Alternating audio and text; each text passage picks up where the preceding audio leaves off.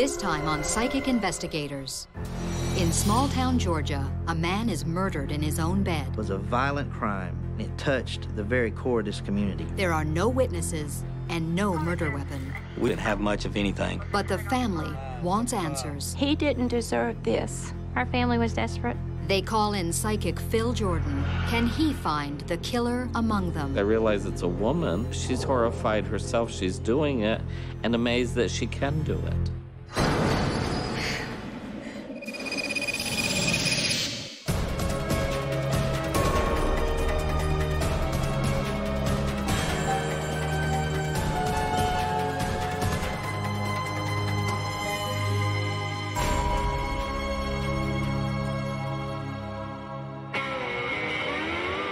Thomaston, Georgia, about an hour's drive from Atlanta.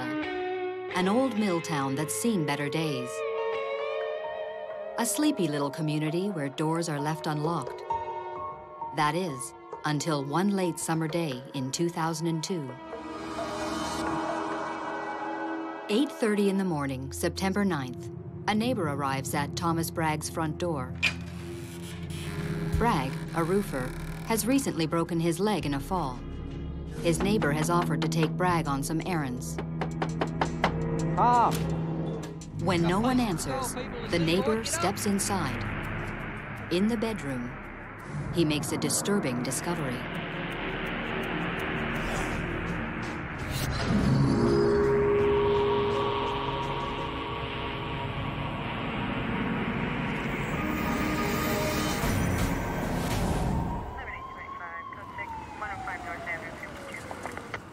When we arrived on the scene, Mr. Bragg was in the bed. He had the pillow over his face. Sergeant Tim Ledbetter is the lead investigator. He was tucked in the bed like somebody had placed him there. But who? The killer?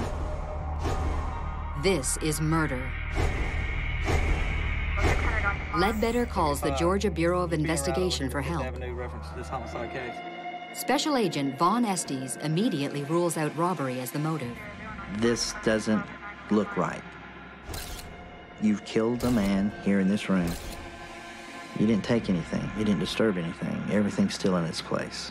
This is TGA Action News. Mike Kellerby reporting. A shocking discovery in Thomaston this morning. Police found the body of 46-year-old Thomas Bragg in his Fifth Avenue home. Police are asking anyone who has information about the case to call the Thomaston Police Department. Tom's daughter from a previous marriage is stunned by the news. My boss showed up and took me to my mother's house. Nobody would tell me anything. When I got to my mom's house, my mom told me what had happened to my dad.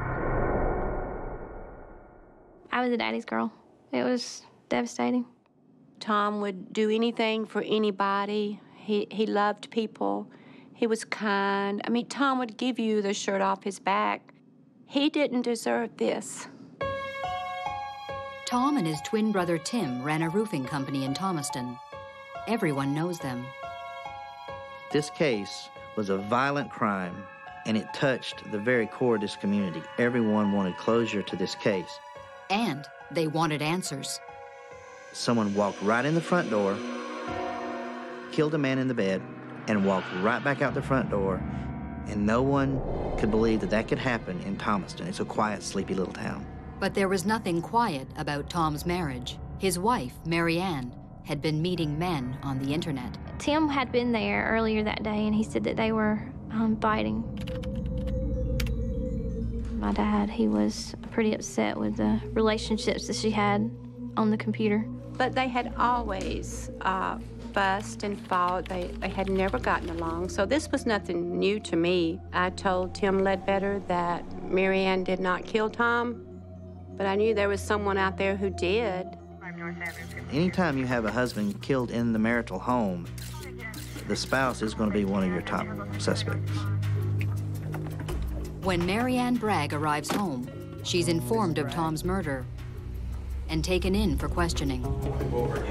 We took her into interview custody, towed her vehicle to check it out for any blood, any fibers. But during that interview, something disturbing emerges. Mary Ann is not acting like the grieving wife. There was no concern. There was no talk of the funeral. There was no talk of who killed my husband. There was no talk of anything emotional. It was very cold. During the interview, I was not getting the impression that she was a grieving widow. I was getting the impression that she had just been happily divorced. The clothes that she had on was sent to the crime lab. Despite Marianne's unusual behavior, police have little to go on. Her vehicle and clothes come back from the lab, and they're clean. Even her alibi checks out. She was in LaGrange, 30 miles away at her psychiatrist's. There is no hard evidence to tie Marianne Bragg to her husband's death. Weeks go by. Tom's friends, family members, co-workers, and neighbors are interviewed and re-interviewed. But nothing. With no new information, the case is going nowhere fast. There was always that hope that something new would turn up. A little bit of information that could be the glue to put a lot of puzzle pieces together. Weeks turn to months, then years. The investigation goes stone cold. 2 years after the homicide, we still didn't have much of anything. I was more or less at my wit's end. You want to bring closure for these people, and when you know, beyond any shadow of a doubt in your mind, you know who did it, you know why they did it, but when you move from that into the trial, you have to have something substantial, and that's where we were not at. You may get one bite at the apple and miss. We called the police department every week, but after so long, you kind of grow used to, not having hope. I felt like Tom's murder will never be solved. I have got to find someone to help with this case. And then one night, she does. Tom's sister sees a television program about Phil Jordan, a psychic who has helped police on hundreds of unsolved cases. A psychic had never crossed my mind in my life. You hear so many horror stories about psychics, but we were desperate. When Linda calls Jordan at his home in upstate New York, all he asks for is a photo of the victim. No other information. When I work a police case, I take a picture of the person involved in the case, and I look at that picture and mentally perceive them as if it's like an intense daydream or a video going on in my head. Sometimes it moves rather slowly, but most of the time it moves very, very rapidly. It's very much like I'm walking with that person. December 2004, Phil Jordan and Linda Hunt talk over the phone. Phil records the session. What he says next could reignite the case, but will the police listen? Some sort of a blunt instrument, but having a sharp edge on one side of it.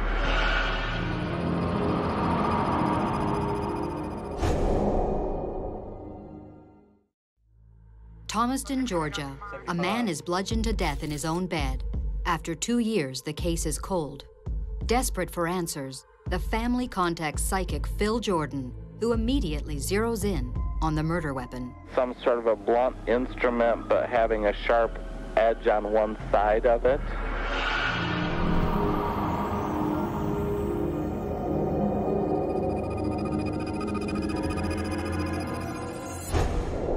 There's going to be a white one-story building.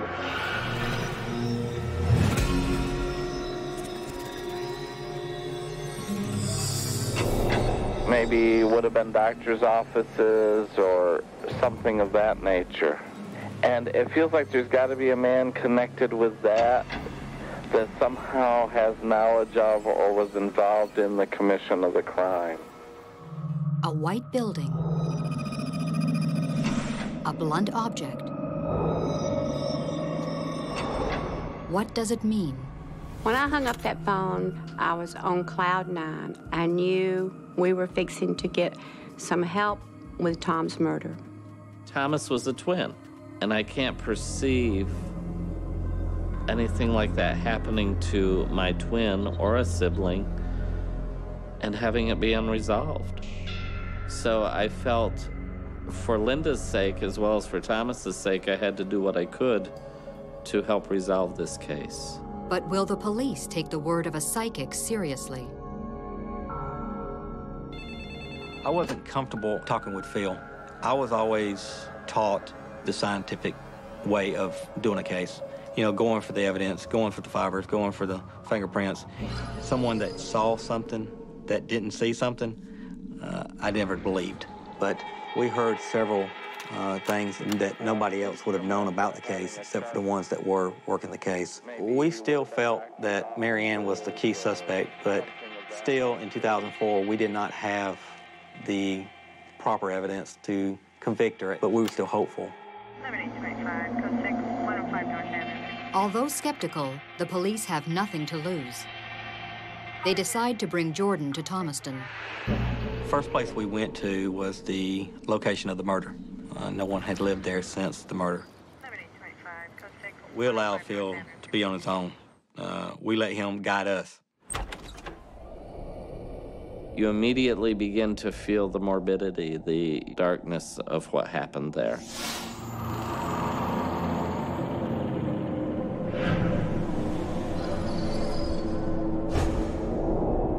My psychic self takes over, and I walk through the house as if the house is furnished, as if people are living there, as if I'm with them on the day and time that the crime took place.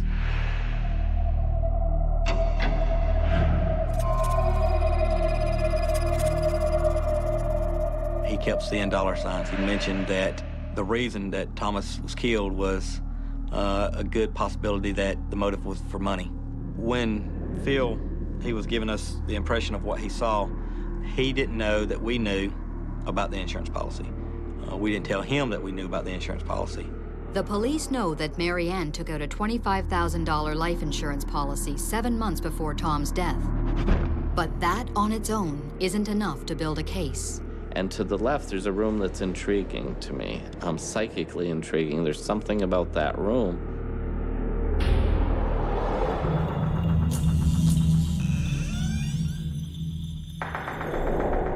So I go in and I stand in the middle of the room, and I realize this is where this man died.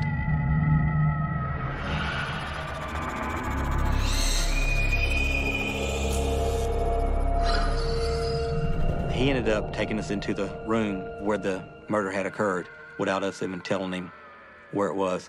He was able to tell us where the bed was laying, how Thomas was laying in the bed that nobody else knew about.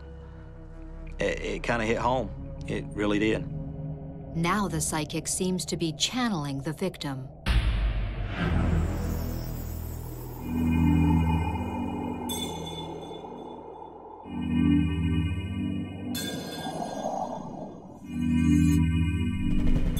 Suddenly, I'm hit in the head.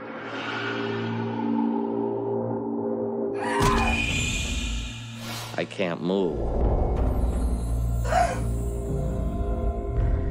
This is somebody I knew, somebody that I loved. Why are they doing this to me? Even more chilling.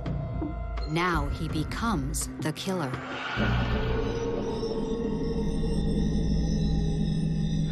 I realize it's a woman. She's horrified herself. She's doing it and amazed that she can do it.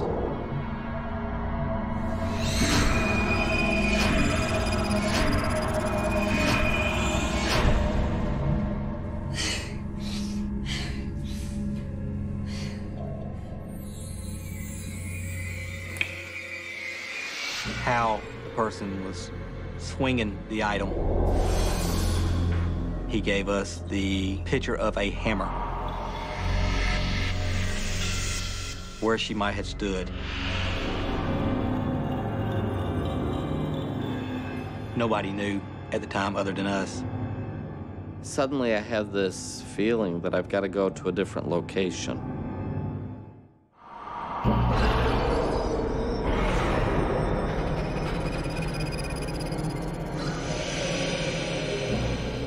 I leave the room, tell the detectives we've got to get in the car, and I will direct you to where we have to go. He wanted to get in the car and drive.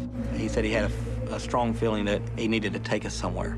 I just wait and see why I'm going, where I'm going. He'd never been here before in his life, didn't know the town, didn't know the streets. He told me to start turning at certain roads.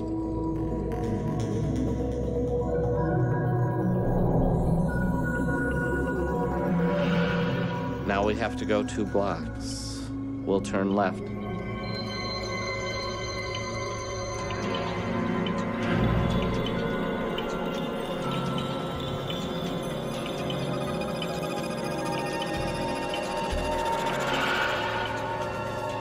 I say we have to go to the end of the street.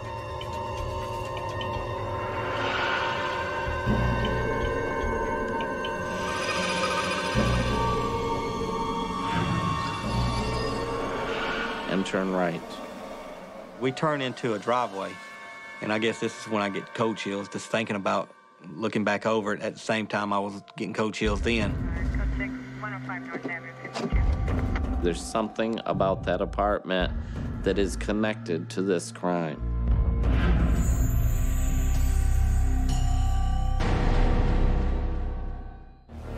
In Thomaston, Georgia, psychic investigator Phil Jordan is helping the police find the killer of Thomas Bragg. Jordan leads them to a house. But why this one? We turned into a driveway, which was an apartment complex. We pulled right in front of Mary Ann Bragg's front door, where Mary Ann Bragg was living at this time. How? And I tell them the second apartment from the end is psychically intriguing to me.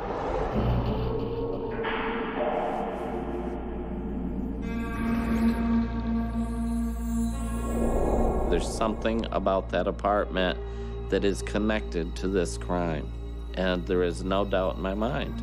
That was just amazing. Without being told anything, Jordan has taken the cops straight to their original prime suspect's new home. They are convinced now, more than ever, that Mary Ann Bragg killed her husband. Before leaving Thomaston, Jordan offers the police more intriguing psychic clues. I sense copper, Louisiana,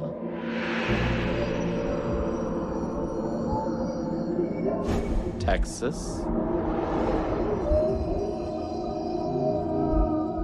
When I left Georgia, they said this case is going to end in conviction, and I knew that it would be resolved. Then, a few weeks later, the cryptic clues, copper, Louisiana, and Texas, become clear. When an anonymous phone tip leads the police to Mary Ann's best friend. And her name was Penny Carter. So we thought, copper, Penny. And when we started looking for Miss Carter, she was no longer in Georgia. When they first interviewed Penny after the murder, she said nothing. Now, guided by Phil Jordan, the police track her down in Beaumont, right on the Texas-Louisiana border. Phil was on the track again. We were probably less than 30 miles from the Louisiana border and on the other side of Texas where we located her. We took her to one of the local police departments where we sat down and interviewed her. She drops a bombshell. Penny had been told by Mary Ann, not on one occasion, but 2 occasions, that she had killed Thomas. Phil Jordan's extraordinary insights and Penny Carter's explosive new information reignite the case. Take everyone's case file, everyone's interview, and categorize everything and get everything in a workable order, and then see what you have. Investigators re-examine Mary Ann's alibi for the time of the murder, a psychiatric appointment in LaGrange. Mary Ann's psychiatrist has steadfastly refused to break doctor-patient confidentiality. White, one-story building, maybe would have been doctor's offices. Got to be a man connected with that somehow has knowledge of the crime. But could the psychic be right? Does the key to this case lie in his session notes with Mary Ann on the morning of the murder? We were able to get the judge to issue the search warrant. We thought the information that was involved was more important than the patient confidentiality. And we were right. That was a pivotal piece of information. She's reporting to her psychiatrist, my husband's dead before the body's been discovered. I thought she was telling me the truth, and I believed her for a long time. Mary Ann Bragg is arrested on November 7th, 2005. 10 months later, the trial begins. Ms. Bragg, did you kill your husband? No, sir. The prosecution argues that Mary Ann Bragg struck her husband repeatedly on the left side of the head with a blunt instrument, covered his head with a pillow, and left for her doctor's appointment in LaGrange.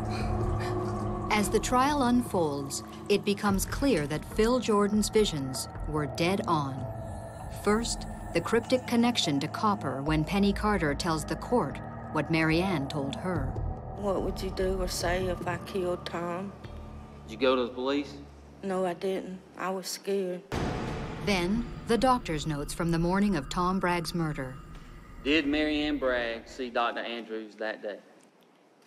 The notes say that she did. Heath English is the assistant district attorney. The doctor's log indicated when he met with Mary Ann, she was quite upset. The reason for her state that morning was that her husband had been found dead.